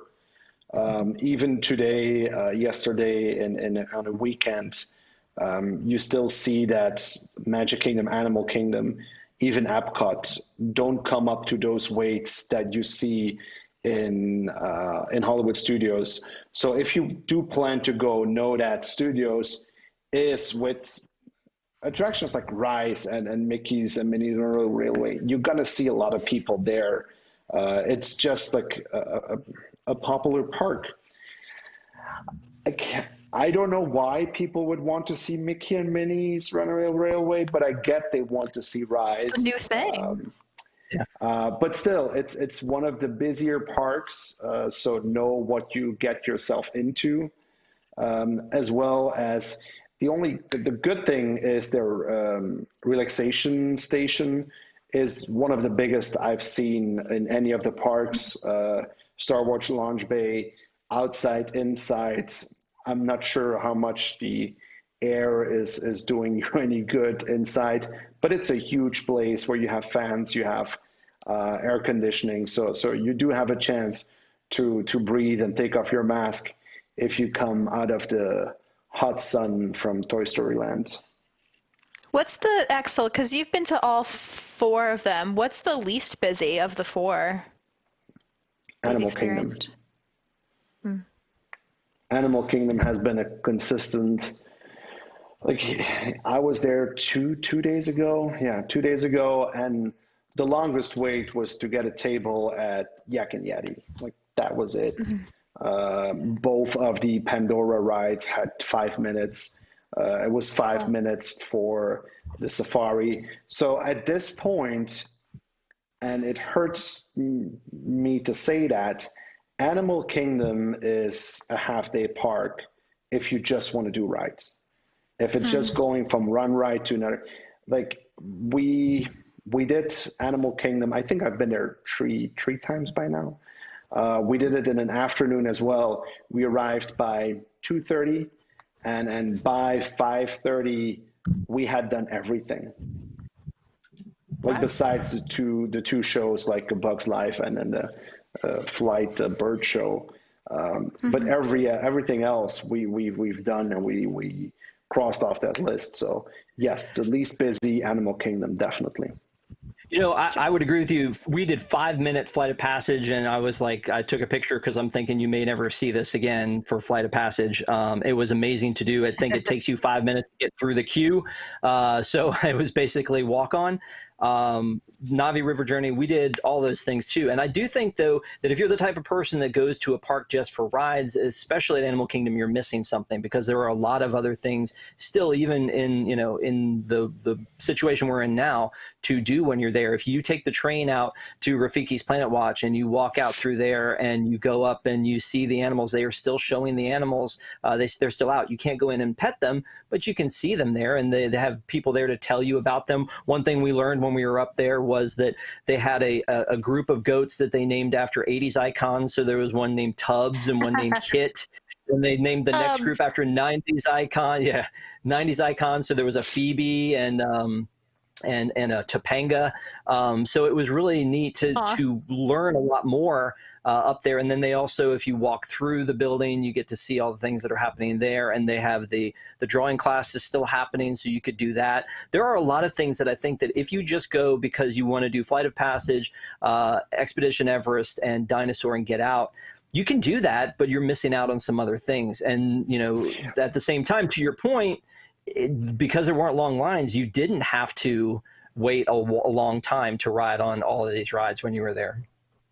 No, and I've seen, like, right now you don't have any other options. Like, if you're done there, it's not that you can go to any other park. So, or you're going to leave the parks for the day, or you're going to stay and stick around. I mean, there's so much to do at Animal Kingdom. For me, it's my favorite park. I had families in front of me at Flight of Passage, and the kids goes like, "Oh, it's our 8th time." I'm like, "Yeah, I mean, that's how you can spend your time as well." I prefer to do 8 safaris because, you know, those are going to be different 8 times. But everybody has his favorite. I think least busy park, Animal Kingdom. Magic Kingdom has been pretty good as well. Besides Splash Mountain, where everybody now stands in line to do the rides, but it's been pretty nice as well. Today, like on a Sunday, Seven Dwarfs Mine Train had to have 25-minute wait. One of the things you got that I think got brought up a little bit last week on Pressing Issues too was that because the lines don't have Fast Pass anymore and because the lines are short, I've gotten to see queues that I haven't seen in years. I know I went with Jason and he had never been through the Peter Pan interactive queue because he's always Fast Pass that attraction. Cool. And it's great. Yeah. And it was, matter of fact, it was almost too good because when you have to wait in there, you see all of the effects with Tinkerbell flying around. This one, you just, I mean, you just walked right through it to get on. We literally walked on to Peter Pan through that queue. But I had forgotten how cool the queue for the safari is, that you go through that registration area that was there. I forgot how cool the one for Expedition Everest was with the little museum that's along the way. There are a lot of those that I haven't seen in forever. And that was kind of another neat experience. The same thing with Flight of Passage. I've only seen that the first time I went, and I haven't been back through it since. So when on, I think it was News Tonight, they did like, hey, best queues. Some of these I haven't seen in a while because I've had to do Fast Pass every time. Yeah, that's something that a lot of people do. They just go through the Fast Pass. And I think I did the Flight of Passage queue once or twice, and that because it was a special event. And then, I mean, you're there, there's no people there because it's a special event. So you just walk on through and you can see that queue, but it's always at night. It's still different if you can do it through the day, especially the outside, the part where you can take all the pictures. It's just beautiful. And normally you're going to take your Fast Passes and walk by all the cool stuff. Yeah. But you were talking about not being able to park hop. That is a little bit frustrating, especially because, you know, I'm only there, you live there. I was only there for 7 days, and I didn't get to studios twice, which I'd have liked to have done. But I also I went to each of the other parks twice. So, but it would have been nice on, you know, that second day of Animal Kingdom to be able to go to studios for a little while. So what we did do instead is we invented our own park hopping, and we left Animal Kingdom and we went to Universal and we went to Islands, and then we took the train from there and we went over to the Studios park. So we were able to do 3 parks in a day, just not 3 Disney parks in a day. And that is, I'm hoping that's something that as they get a handle on how the like the reservations are going and how the you know, the capacity is going, maybe there might be a point, I'm hoping, where they loosen that up a little bit. I don't know if they could go to a 2-park system at the very least, but I do know that as an annual pass holder, that is something that I'm paying for, is the ability to park hop. It is built in, that and Photo Pass and, you know, parking and all those things are built into my ticket. And so if you're not going to give me the park hopping, you've already put a price on it. It's on your website. You ask if somebody's buying a regular ticket for them to upgrade, and there's a price and value to that. I would love to see that return to me as an annual pass holder if that's not going to come back sometime soon. And that's kind of borderline a rant. I know earlier they were saying if Jason's not going to be here, who's going to rant? That's my borderline rant. But I do think that it really is something that they need to address at some point. If it's going to be gone for a year, 2 years, whatever, they need to adjust for that. And don't get me wrong, I love the fact that while I was there, they added that extra 10% for annual pass holders, so you get 30% instead of 20. Something they call a surprise and delight, which means they can do it and then take it away. It's not a new thing that's going to last forever, but it is nice that it's there, and it made me then want to spend 10% more than I was willing to spend before, because now I get to buy more stuff. So it worked in their favor more than it worked in mine, but it was a nice perk to have. I just think that they need to address a few more things on the annual pass holder side. Yep. Any more things about the parks? Because we have one more topic that we were going to discuss, and that is about some closings. Are you guys good on those for now? I'm good. Like the only topic that wasn't on tonight is are we still going to talk about Hong Kong closing? Because if we talk about international parks, I won my 5 minutes for my park that's nearest to my heart, and that's Disneyland Paris that reopened.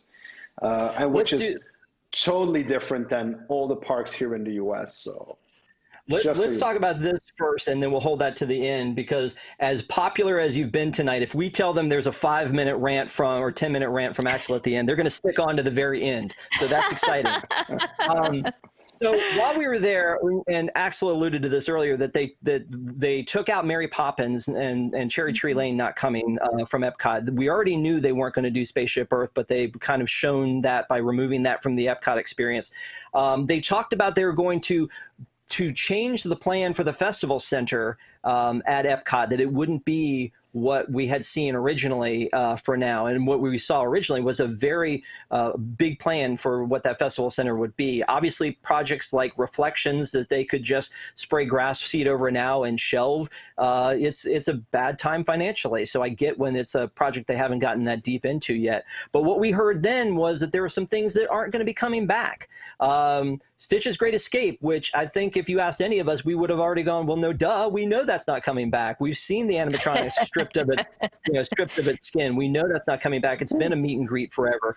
They said that Primeval Whirl's not coming back. Well, again, that was one that was down for so much of last year that it's not a surprise that that wouldn't be coming back. And then the one that surprised me a little bit was Rivers of Light not coming back. And again, I think if you asked any of us, I'm the biggest pixie duster of all of us here and probably at WDWNT, but I even don't like Rivers of Light. I wish it was something better than it was. So, though that surprised me, but I wasn't expecting it, but I'm actually not disappointed in that at all. As a matter of fact, all three of these I'm okay with. So, I mean, I don't know what you guys are thinking about it, but I think that it's kind of sad to see Stitch go and not have his own attraction. That was just not the attraction that I wanted for Stitch. So I'm okay that that's not happening. Yeah, I'm not shedding any tears over any of these. I don't hate Rivers of Light. I don't hate it. I know like a lot of people don't like Rivers of Light at all. I think it's fine. Like, it's like if I happen to be in Animal Kingdom when it's happening and I've done everything else, I'm fine with like, sitting there and they've got some lovely music I can listen to and it's fine. I'm not shedding any tears over it leaving. But you know, if you had a friend coming from out of town and said, "Hey, if they said, "Hey, what about Rivers of Light?" What would you say to them? You could take it or leave it. I would probably tell them. You could take it or leave it. Like, hey, would you rather go to beat the crowd and go to Disney Springs or something like that, or do you just want to get off your feet for a little while and listen to some very nice music? So that would be up to them. They spent so much money on this though, and they did this whole this like basically this arena for it, this amphitheater for it. There was all this promise of how the floats would interact with each other, and it was just going to be this huge great pageant. And then it was delayed, and they put the Jungle Book Alive with garbage in its place, and then they came around and they put in Rivers of Light, and it was good. And sometimes it didn't work, and they didn't do the fire and the rain, and then they upgraded it with some Lion King IP to see if that would save it. I think that when I look at an attraction like World of Color, which is so amazing in Disney California Adventure, I don't understand why they couldn't have done World of Color right there. I know part of the reason they can't do fireworks and things like that is because of the animals that are there. Sure. I feel like they could have done World of Color there, though. That's a good point. That is a good point. What about you, Axel? I'm not like Stitch. I mean, I've walked there today. Like it's been a character meet and greet, and that's it. I hope they find a better purpose for that space. So I really don't care about that. Primeval Whirl, I did it once. I thought I was going to die. So I'm happy that's going to be gone. But again, in the situation we are right now, meaning that we see projects getting canceled, which basically means the money we have, we want to spend on the things that are already ongoing, Guardians, Tron, name it. So, like, honestly, Ratatouille, although they can just, like, remove that's garbage. But the other thing is, like, now we're just going to have an empty building sitting there in the entrance of Tomorrowland. We're going to have an empty, what do you call Primeval Whirl? Is it even a coaster? You're going to have an empty pile of metal just sitting there because you know they're not going to do anything with it because there's no money. Rivers of Light has seen so many adaptions, from being at 100 performers and being awesome, to having no performers at all and being like, do you want to see that?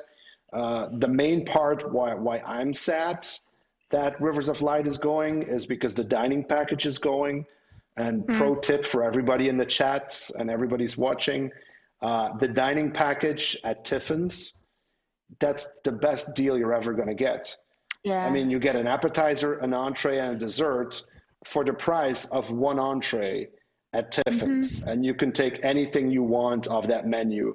So that's a great value and a great deal. We did that package when we went to Tiffin's, and then ending up not going to Rivers of Light, because like it's just such a good deal. Now that's going to disappear as well. So that's the only reason why I'm really sad that's gone. But again, it's the seats are there. The water hasn't gone anywhere. I'm sure they still have a lot of the floats and the lotuses and whatever. So I think when things start to come back and then the money comes back in, I'm sure they're going to change it. And I can only believe they can make something better out of it. For those of you who know the Jungle Book Jive at Disneyland Paris, I'm just naming that one thing, which is awesome. If they could bring that energy to that place, I think they could do something much better. So I'm still hopeful that something will happen with that one. The other two are just going to stay there until Disney has the funds again to do something, or to just remove it. Well, you make a great point, though. Go ahead. What if, so you have Stitch and it's like, you know, like the skin is off, right? What if they take it and they make it a scary experience again, but they have like this kind of dismantled Stitch, like without the skin? So it can kind of be like Alien Encounter, but with Stitch at the same time. I just what's it called? Ride Rehabbed. No. Stitch's Great Escape. No? If you're gonna go on that right now and that thing comes down, you're going to have a lot of other diseases besides COVID. Yeah. That thing is just you don't want that. There are a lot of issues with that. You know, I mean, that theater system was, you know, mission to rocket to the moon, mission to Mars. You know, it changed to other things, and it's such a small, awkward space that in Disneyland they made it a restaurant. So, you know, it would be interesting to see a sit-down restaurant in Tomorrowland. And maybe that's what they end up doing. We knew there was a rumor they were going to do a Wreck-It Ralph attraction here. You know, I'd like to see it be something else other than what it's been, is a theater in the round with something in the middle. You look at it, has been that over and over again. And anytime you can reimagine it, that's great. I think Stitch, to me, was a good attraction. I thought the animatronic was great. I like the Stitch story. I just wish Stitch would get something better than that. But it was one of the things that consistently most people almost everyone that I know went, this attraction's garbage. Like, why did I do that? He burped a chili dog in my face. That was horrible. I never want to do that again. I've done it once. I never want to do it again. Axel makes a great point, though. Primeval Whirl is a huge thing. It's a huge eyesore, and it's already not being maintained because in the Florida sun, the paint and the color is already starting to fade, and it's just a ginormous thing. So I like it when they can take an attraction and make it something better. Or so if you're going to take away something, put something in its place. I don't think that in our current situation that there is going to be anything in its place for quite a while. So in that way, it is a little sad to me that was one more thing that was a people eater, one more thing that people could do and ride in a park that we mentioned earlier could almost be a half-day park. So if it's a maintenance issue and it's not safe, great. Just you know, let's get it out. But you should be able to remove that thing and it not be this huge eyesore, you know, down there in Dinoland. So, but I mean, that's going to cost money to remove it. So I don't know if that's going to be something that's going to be big on their list to do. It'll just be there. Yeah. So, you know, overall, I think that all three of these, I'm not, you know, like you said, Allison, I'm not shedding a tear about any of these. None of these are things that I would have, like, you know, gone down there for their big closing event. Right. I mean, you know, we did a closing event for Great Movie Ride. Sure. You know, we had talked about doing one with a couple other attractions. So these are all okay to go away, but it wasn't an official announcement. It was a note to cast members.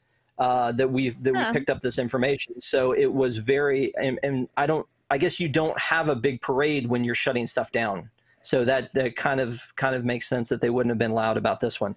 It just makes me wonder now as they move forward and as they continue to see, loss in money, as there's still people who are afraid to go to the parks because of coronavirus, what might be next. I mean, some of the things like the Paris expansion or the France expansion and Guardians of the Galaxy are too far not to push forward and get them done. But Yeah. obviously there are some things that they can pull back on and not do.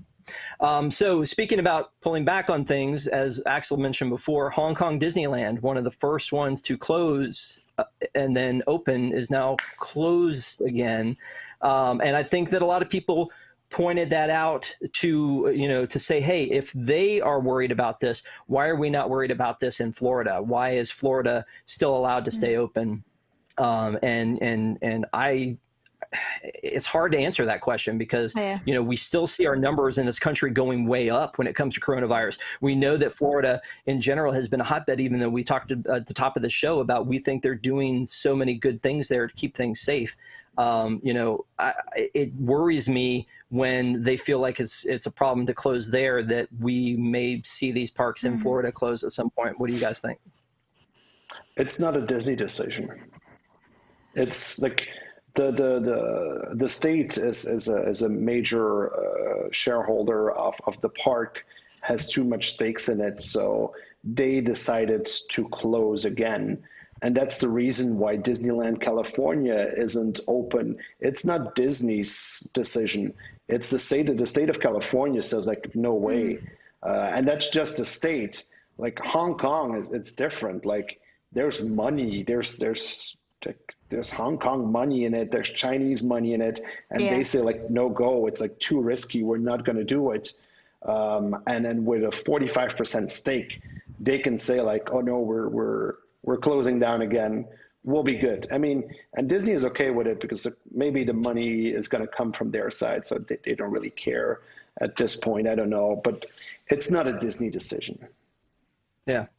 No, agreed. But I mean, it is also a precedent. I mean, they're setting a precedent there that says, hey, we are closing this, and it's not Disney's decision, it's a government decision. But, the Florida governor at some point could say, like, they've made this decision here, and he could get pressure to close there. Obviously, we know that's not what he wants. And in California, they never opened in the first place. So it's state to state. It also seems weird to me that within the same country, and I know it's based on where the cases are worse, California has no Disney, and we are like alive and kicking, and tons of, and 4 parks open in Florida. It seems kind of crazy that in the same country that's happening, but it does make sense. And it's based on, the politics in the different areas, or the politicians in the different areas, and also the spread and how much it's happening. And so it's like Tom said, it's like Tom said in his live, I think yesterday or today. I'm just going to put the little advertising in here for the live. So be sure during the day to see live from the park. We have daily live content from the park, so be sure to check that out. But it's like Tom was saying, being here in Orlando, that's all the city has. Like Anaheim has a lot of other income. If Disney doesn't open, Anaheim is not going to do bad. The city of Anaheim is not going to have any problems. Orlando is going to have a lot of problems. Being here, living here, I mean, on one side, we can't complain, especially tax-wise. We're doing great. Mainly, this is because of all the tourists.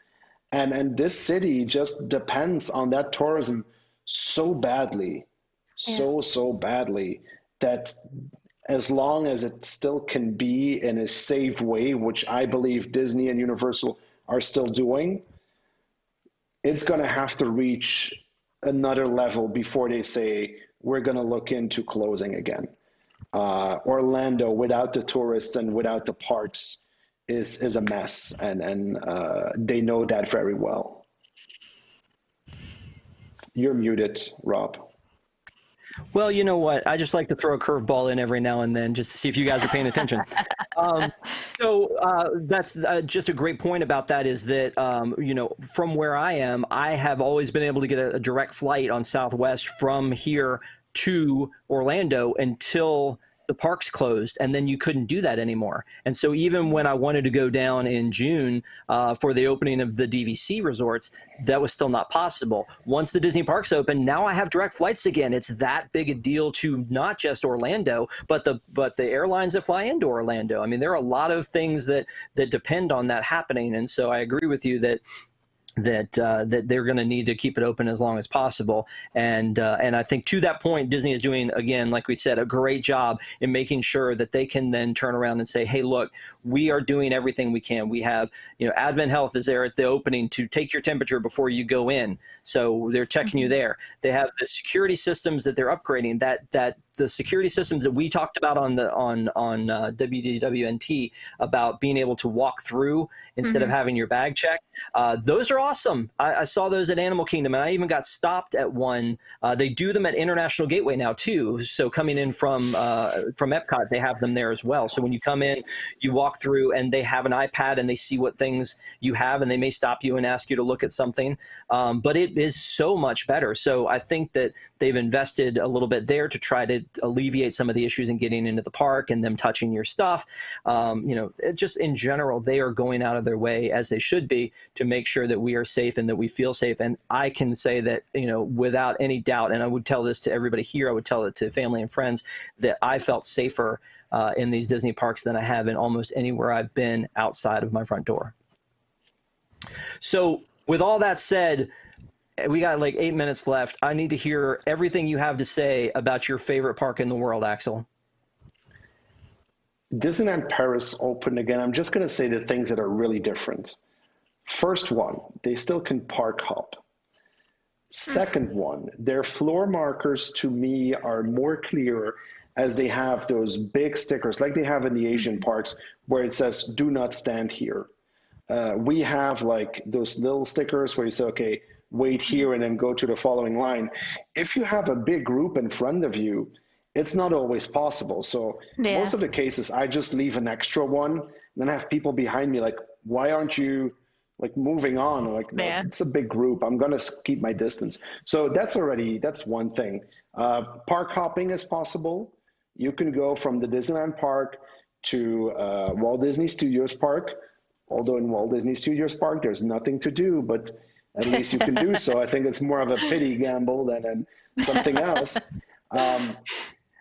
The two of the biggest differences, and that's something I've seen, and for those of you who haven't seen it, go look it up. There's plenty of pictures online.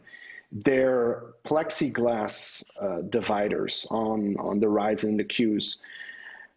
They're just so much better. The way they are put in there, they are in team. So the ones in Big Thunder Mountain are built in wood and then have this plexiglass in between. The ones at Remy's Ratatouille are the same green, are metal. They're built over the regular fences. So I mean, it's done in a way which makes it looks like it was meant to be, and not here where it was just looking like they screwed it on last minute and it has to go fast. So a big kudos for that. And then the last thing, something we don't have at all here, although it's from far away, with the Country Bears in Magic Kingdom or Stitch and Buzz in Tomorrowland, they have character distance meet and greets. So every character is still in his spot. Even more so, the stages where the shows usually happens, like Mickey and the Magician or the Marvel stunt show, you can now walk up the stage. There's two sets, and there's a princess and there's Mickey just waiting to take their picture with you, distanced, but they're still meet and greets. So what you see in Paris is long waits for those characters. So again, I don't know if that's a good thing or a bad thing. I'm a character person, so obviously I would love it. I'm not sure if I would want to wait 90 minutes, even with their system that's called Lineberty. This is a virtual queue.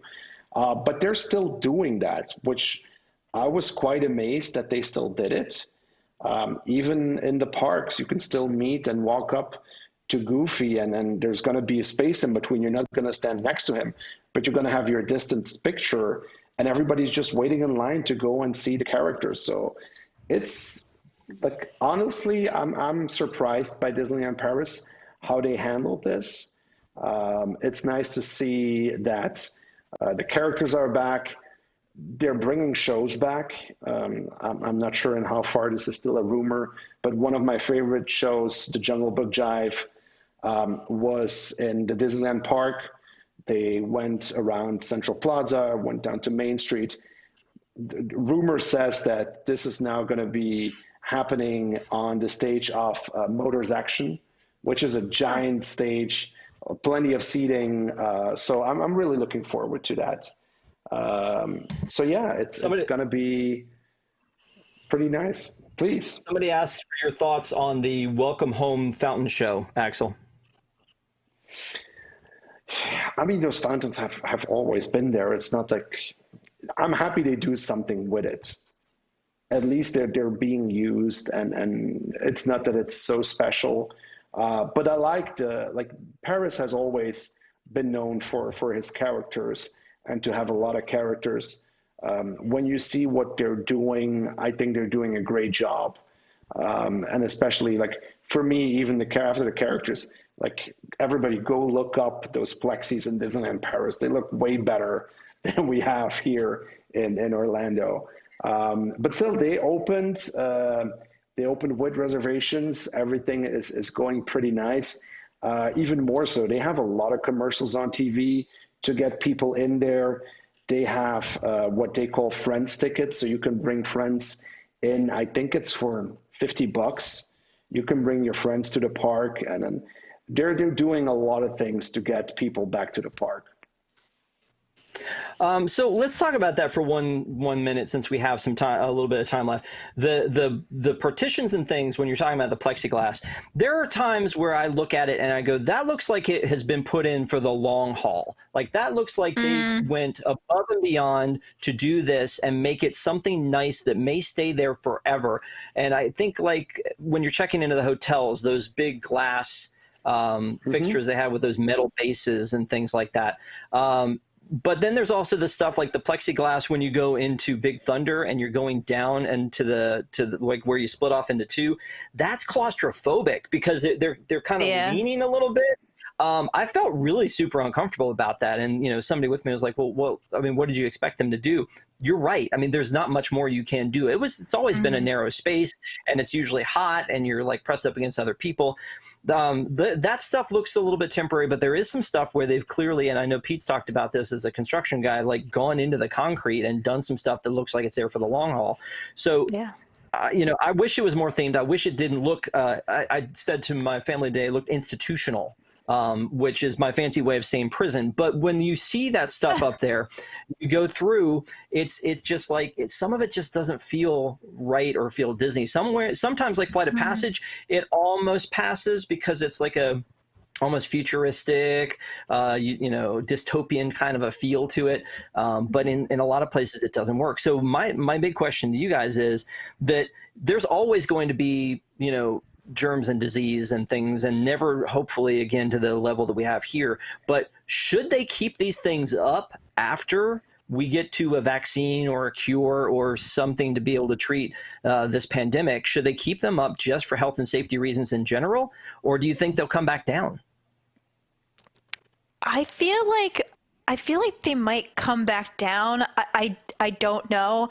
I think they're going to keep a lot of different kinds of health and safety things, but Disney is very protective over their theming, and I think that either in the future they're going to really theme it up and keep it, or they're going to take it down when they can. Yeah. What do you think, Axel?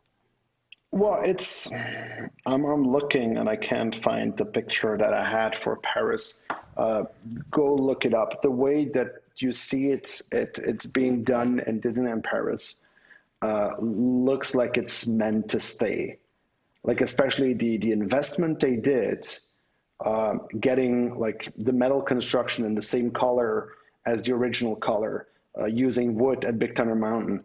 The way they did it here just seems like, okay, we're going to put it on, and some are just like with those hooks, and they're screwed on. I'm not sure if it's going to be for the long run. They're going to stay for quite a bit, because we're going to need it. This pandemic is way from being over. But I think in most cases, they're going to take them away. And especially here in Orlando, the heat is just such a big part of it. And when it's already claustrophobic and it's already so warm, it's not the most comfortable place to be in. And I had, although it's inside the Grand Fiesta boat rides in Mexico Pavilion, you just go from one side to another, and all those things are so close. And we were waiting in line there, and I was like, whoa, this is like, when I turn, I have a wall in my face on every side. So it's pretty claustrophobic, yeah. I do think there are going to be some of the safety things that they keep. I think that it would make sense, like they have in Tokyo, to do some permanent hand washing stations. I think that the ones they have that are the temporary are great that they're there, but I think that it makes it feel like just a step above porta potty when you see them. So it'd be nice to have like some permanent hand washing stations put in, I think, in places. And I think that's something that wouldn't be bad in any situation. And the same thing with, with social distancing, maybe like any attractions they make moving forward, the queues, maybe they take that into account when they're doing it. But I think about stuff like Rise, and then, Tron's coming. Tron, I can't imagine that the lines won't be crazy for that. And I wonder if they're thinking the long haul about that, because like you said, the pandemic's going to be here for a while. It would really suck for them to put together this great new attraction and then have to bolt some plexiglass up after the fact. I hope they're keeping that in mind when they're doing it. But some of the stuff I do think is common sense, like the hand washing that should take place. Giving people the option to wear masks in the park, which wasn't a thing before. They didn't want you to wear a mask if you were an adult in the park. Now they beg and plead and demand that you wear a mask when you're in the park. So it'll be interesting to see how that mix happens, especially like if this is over and they're like, oh, okay, no more masks. And you're like, but you sold me 18 Baby Yoda masks. Where am I supposed to wear these now? So I do think that there's some of that stuff that will stay. Some of it will change. But I do think some of it makes sense. And I still think back to 9/11 and the things that changed in our world and in our Disney World because of 9/11 that are still there today, because they're still trying to keep us safe at every turn. I was in the airport on the way back, and I heard them do an announcement, and they were talking about in the airport here about leaving bags behind. And I thought, man, remember that when that was our worst problem, was if somebody had an unattended bag, and not that I was going to get COVID if I touched the water fountain. So, it's definitely a lot of stuff to keep in mind. And I think just to close in on this, I do think that Disney has done an amazing job with opening these parks. All 4 parks are open now. I guess on deck is to see what they end up doing down the road with the water parks. And then also to see if they ever get pressured to close them up again. And I really hope that that's not the case, because they really are doing a good job. Any other thoughts, Axel, Allison? No. I'm still use this. Are we still? Yes. No. Yeah. I think you're glitching a little bit. Okay. Yeah. Am I good now? Oh, you're sexy as hell. All right. So the chat certainly, I think so. Before I say goodbye, I'm going to make some, be sure to subscribe to the channel and go check out our lives. Tom and me are live almost every single day from one of the parks, so be sure to do that. And we have about 290 people watching. We need to get those likes up so we can show Jason that we did a great job. So if everybody just wants to click that like button and get that number up, just so we can show off to Jason, that's all we need. We just want to show him that Rob did an excellent job of hosting the show. So go and click that like button, and then we can show off to Jason and then especially with Rob's skills. So hit that like button. Thank you very much. God bless you. God bless you guys on all this. We really appreciate you. And thanks again to our WIGS members. And if you're not a WIGS member, go on over to patreon.com and join up. We love our WIGS, and thank you guys so much for being WIGS with us. Thank you guys to everybody that did a super chat tonight. Thank you, Allison, Axel. Thanks, Jason, for not being here for tonight. I love you, but we've had a lot of fun, and we can't wait to have Jason back next week, because he's the man that's gonna have the rants for you. So and tell you how it is. But in the meantime, I hope you guys enjoyed the show. Thank you guys so much for watching. Stay safe out there. Have a great week. And we love you. We miss you. Have a good one. Bye, everybody. 4 panelists, 30 minutes, 1 week in Disney Parks news. This is Parks Center. On Parks Center, the panel and I cover the top 7 Disney Park stories of the past week. From attraction news to transportation scandals to new food and merchandise, we'll cover it all in 30 minutes or less. You can watch us stream live every Wednesday night at 9 p.m. at wdwntunes.com, watch episodes on demand at youtube.com/wdwnt, or subscribe to the audio version of the show on your favorite podcast app.